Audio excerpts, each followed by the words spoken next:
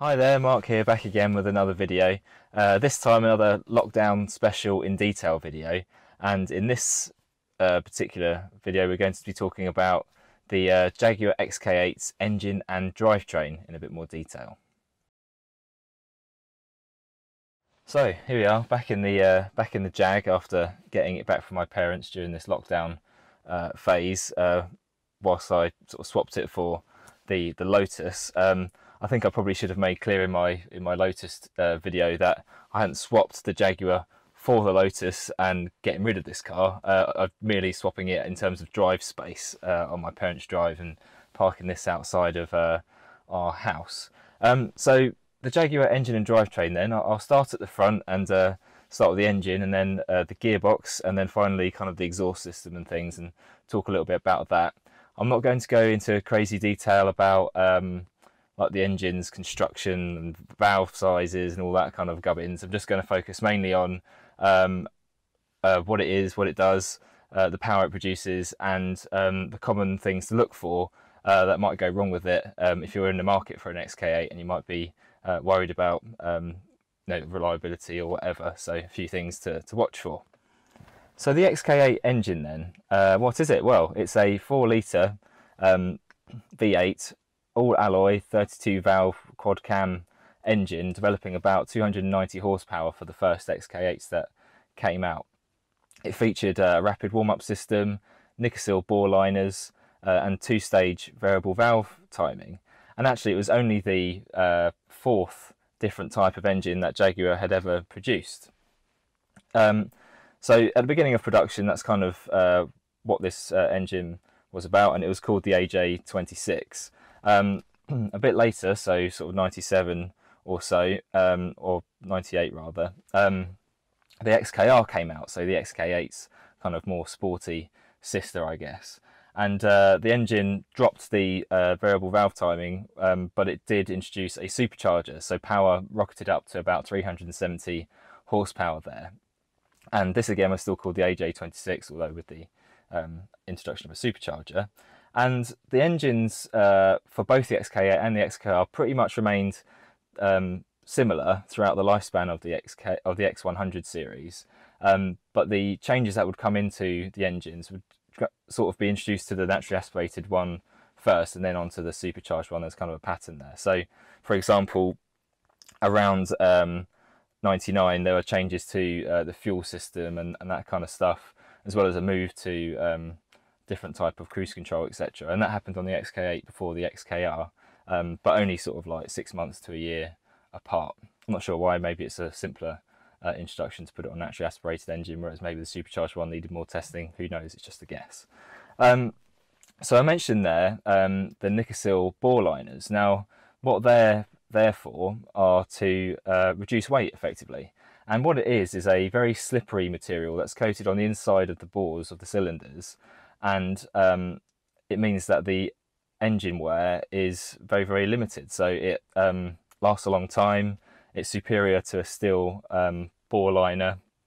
But one of the things to be aware of if you're thinking of purchasing an earlier XK8 is that due to the, I think it might be the certain sulfur content in the fuel or something like that around the late 90s, it would actually wear away this Nickel bore liner, and there's all sorts of compression issues with the earlier engines if they'd been affected by this. Jaguar replaced a lot of the engines under warranty, and if you've got a replacement engine, you'll know that it's been replaced because it's got a green sticker on the back of the engine cover.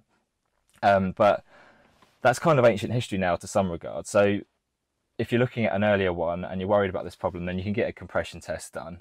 But because it was such a long time ago, if the car's been regularly used, then any issues with this kind of thing is going to, come bubble to the surface at some point, and it's probably been sorted out. So less of an issue to worry about now than sort of 10, 15 years ago, but still be aware of it, and just do your homework. And if you're in any doubt, you can always get someone who's qualified to do a compression test or something to check it out for you.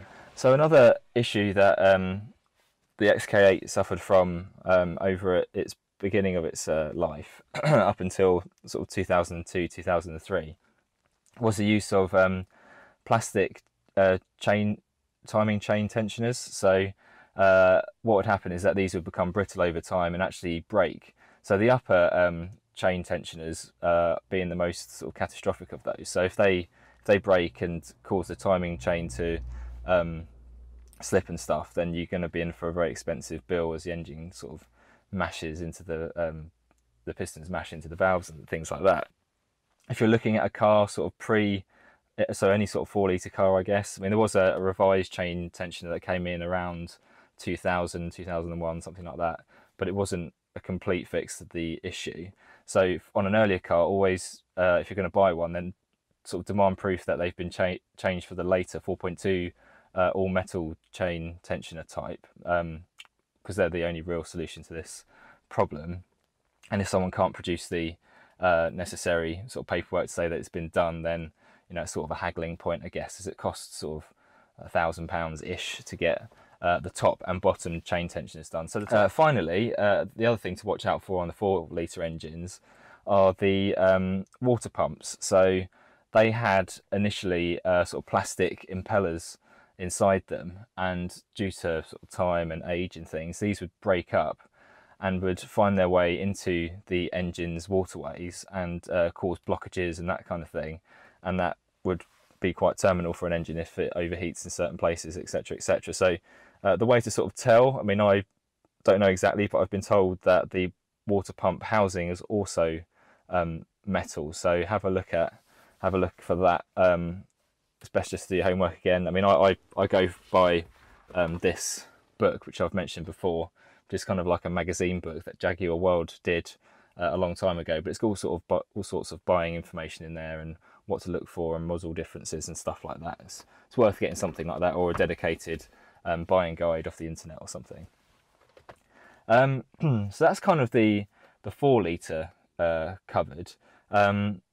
Great engine, plenty of power there, and one of the things which is great about the XK8 engine for all years really is the amount of torque that's available from quite low down in the rev range. So once you sort of get up to 1500 RPM or something like that, the torque is available right up until the red line. So you don't need to rev the engine like crazy to actually get a move on. It kind of gets up and goes from sort of civilized engine revs. So I think it's something like 80% of the torque is available 90% of the time. I'm making it up, but it's something like that. I'll put up the stat on the screen now, the actual stat for that. So in 2003, we got a slightly different engine, and this was the 4.2 version of the XK8 engine, and this didn't put power up too much, so it went from sort of 290 horsepower to 300, and sort of similarly increase in torque there.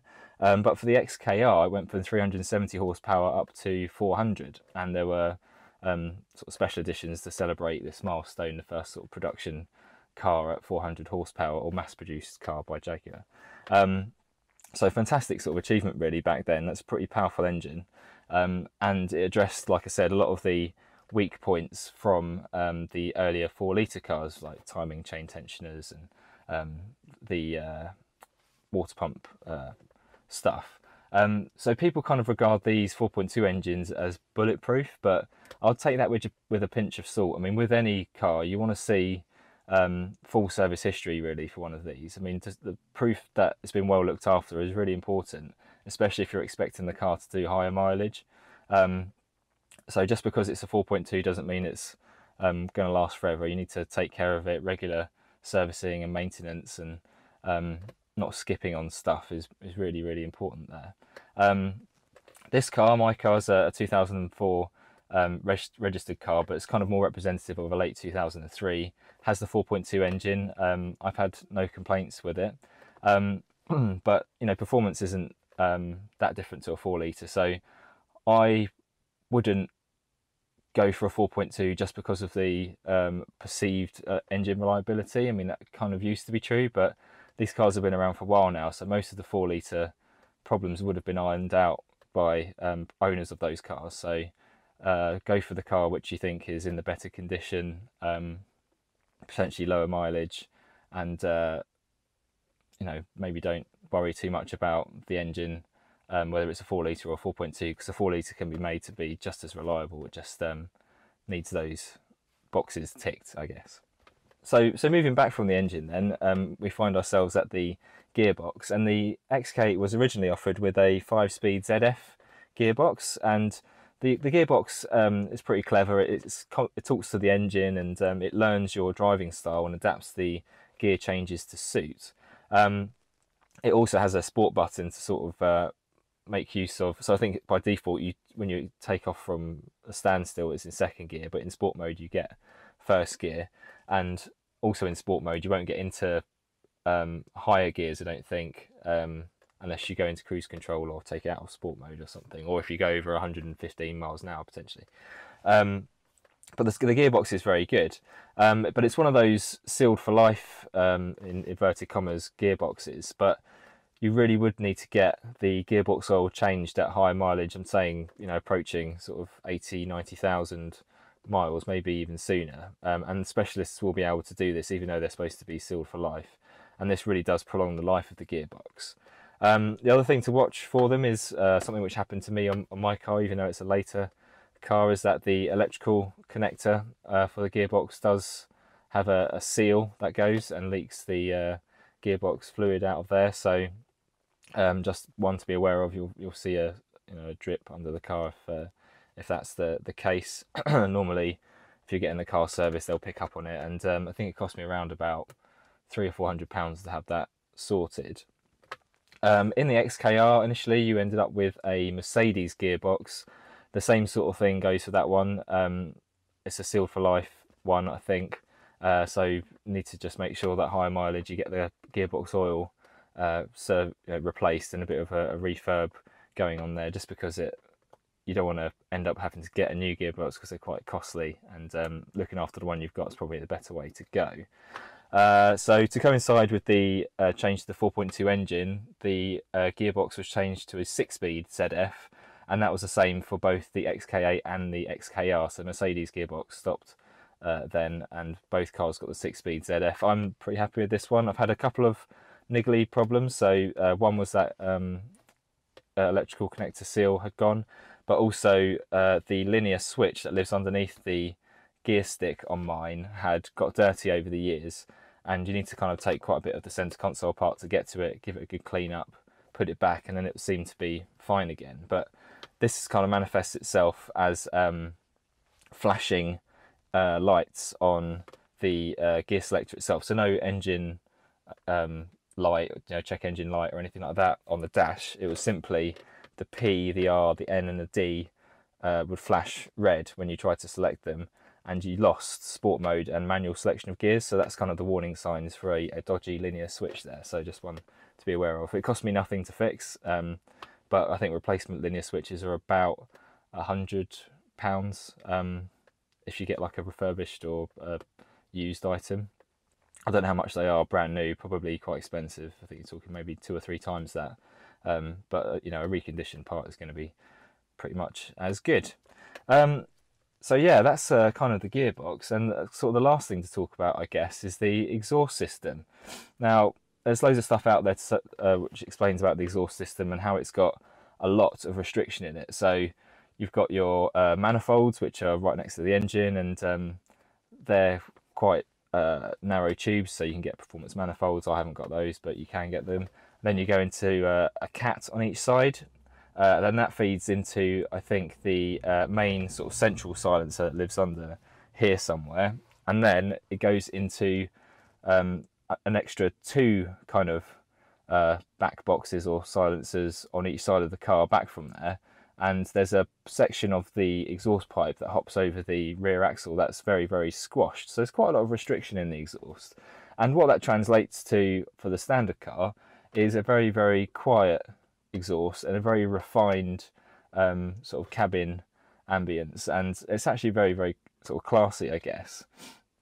Now, me wanting to hear that V8, I have actually changed my exhaust system to more of a straight through type system, so still retaining the original manifolds, the cats and the large central silencer in the middle of the car, but the system I've got replaces the pipework from the central silencer back effectively with a straight through exhaust. It's all personal preference, and it's kind of too loud for some, but personally I really like it. Maybe that means I'm a chav or something, but I think it gives that sort of nice V8 soundtrack to this lovely Grand Touring car, and I really love hearing it. So yeah, I mean, I can recommend it. And what I'll do is I've actually made a video on the exhaust system that I've got. So now I'll flash up the sort of before and after comparison that I did with each of the exhaust systems, so standard versus this one.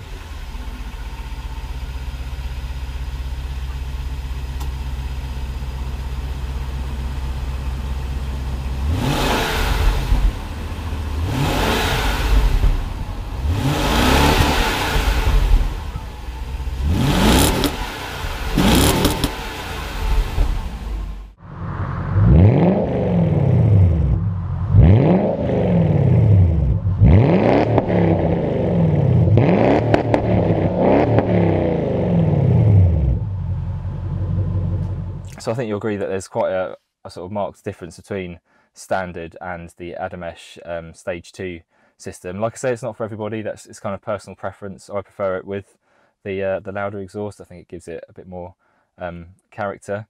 But if you want refinement and class, then the standard exhaust is perfectly adequate. So there isn't really too much to say about the exhaust apart from how loud you can make it.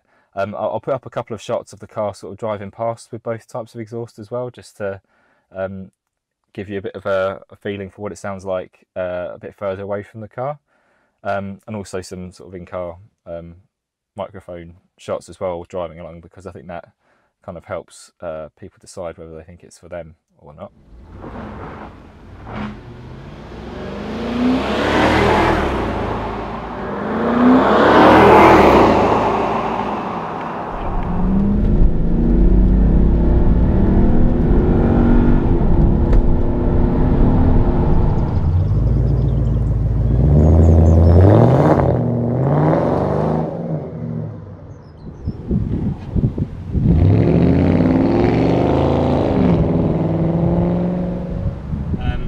Seen so far, it seems like the cabin's quite well insulated from the noise outside, so to really sort of hear it you do have to have the window down. So this is like full throttle now, and it is quite loud.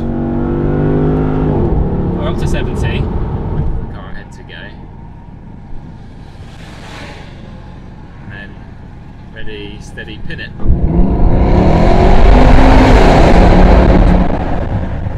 Jesus. Okay, so like I say, it's personal preference really, but yeah, I love making noise in this thing. So I think that's it for this video. I kind of touched on the various parts of the drivetrain. I didn't really talk about the diff. There isn't really too much to say about that.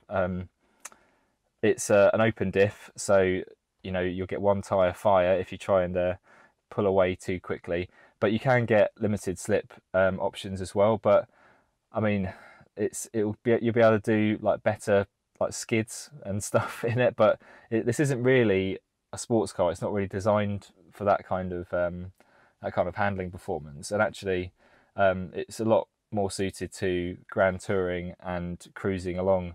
I mean, XKR owners may want to go for a limited slip diff. Certainly in the prototype XK8, which had a manual gearbox and a limited slip differential, is supposed to be, you know, markedly improved handling wise. But for this car, I really don't think it needs this limited slip diff.